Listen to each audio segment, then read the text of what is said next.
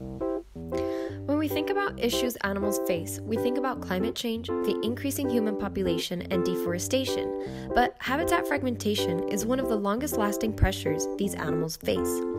Habitat fragmentation, as the name describes, is the breaking up of an area of land habituated by a population of animals. Habitat fragmentation is caused by two things: humans and natural events, the former making up a larger percentage of the causes behind this problem. Within these two categories, research has shown three different types of habitat fragmentation. Those are habitat isolation, habitat degradation, and habitat subdivision. Although all three of them encompass the same problem, we'll show you the difference with this current example. Koalas, the cuddly Australian marsupials, have been heavily impacted by habitat fragmentation for thousands of years.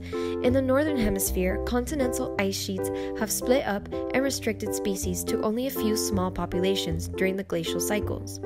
In the southern hemisphere, biogeographical barriers such as the Brisbane Valley Barrier, Hunter Valley Barrier, and the Clarence River Barrier have restricted gene flow and movement, creating bottlenecked populations.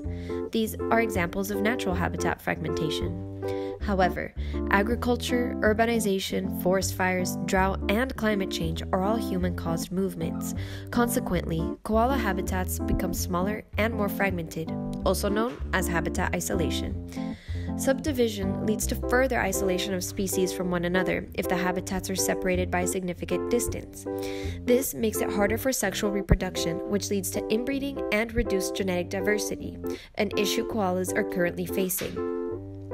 These marsupials are more likely to move through developed areas, having to cross dangerous roads or pass through properties where they can get attacked by dogs or drown in backyard swimming pools. In southeast Queensland, over 100 koalas are hospitalized each year after being attacked by dogs, and 75% of these will die from their injuries. Consequently, habitat fragmentation results in a decline in numbers and possible extinction. Simple solutions to this problem can be through more education to the public so they are aware of the effects of destruction of habitats, and reconstruction and conservation of habitats by building roads around a specific habitat or replanting destroyed areas. A more complex solution may be wildlife crossings, which is effectively a bridge for animals to cross over highways, such as they've done in the Netherlands. Alternatively, wildlife corridors can be used to go under motorways. Both solutions allow for broken habitats to be connected and allow species a safe way to cross this dangerous barrier. Through universal efforts, we can prevent further habitat fragmentation and reverse as many effects as possible.